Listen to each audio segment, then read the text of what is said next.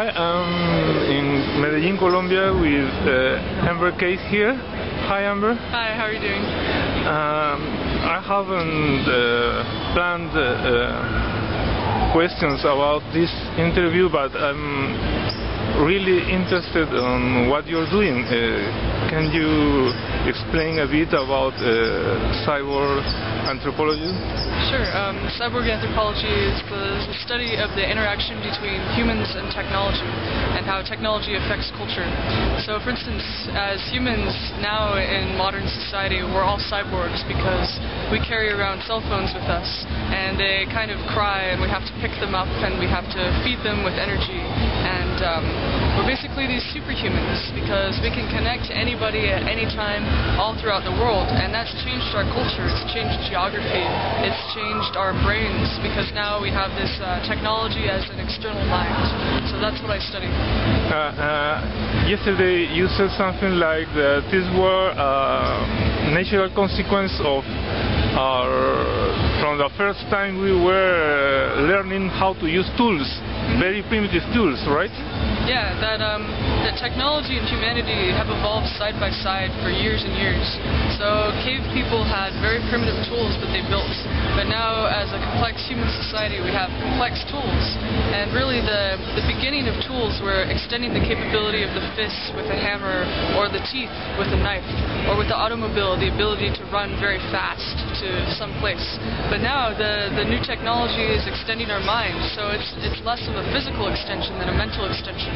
And that's the big difference that's happened with the information society, that now it's suddenly mental, and it's very important. It started with books, but now we can get books and information from anywhere, and it's living. So this is the big turning point where society is changing even more rapidly, because you can't even see the information, but it's everywhere. So it's very exciting to see.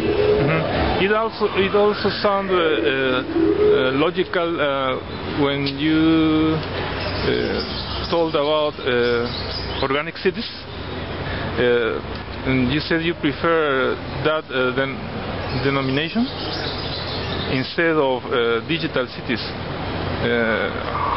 What would be the difference? So the difference between, say, a digital city and an organic city is that if you think of a very good organic organism, the organic creature or ecosystem can heal itself. It can say, okay, there is a virus here, there's a problem here, and it needs to grow in this way. And it has a sort of pattern, and then it can fix itself, right? So a city that can identify crisis or bugs or problems and fix itself is a very powerful city. A digital city might have errors that they can't fix. So an organic city is a better analogy because it can grow and evolve over time. Yeah, here in the third world and most of Latin American cities, we have people has no access to technology, to internet connection. For example, in my country, internet connection at home is very limited to upper classes of society, and in rural places it's very difficult to connect. But at the same time there are a lot of internet cafes, so people goes there for an hour or 2 hours and check their emails and whatever they want to do.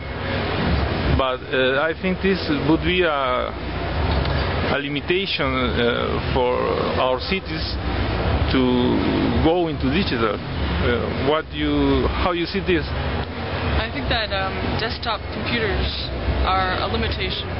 That a desktop computer that you have to plug in, that the idea of having to go to a place to get connectivity, I think that will go away. I think that the biggest opportunity that developing countries have is the mobile phone. because you can have connectivity wherever you are, and as long as smartphones become more affordable and the ability to connect anywhere occurs, you can have a smart, connected city, because everybody has the ability to comment on the city or help build the city or help report information for the city.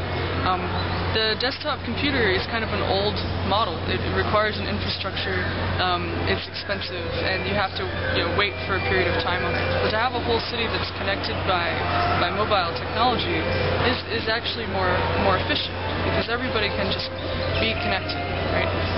It's a little bit difficult in a rural area, but installing cell towers and things like that versus entire power lines and grids for desktop technology is probably a better way to go.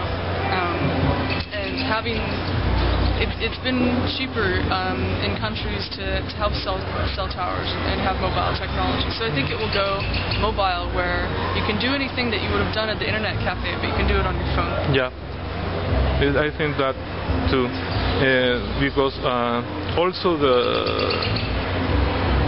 infrastructure of our cities has its weakness when you have terrorism,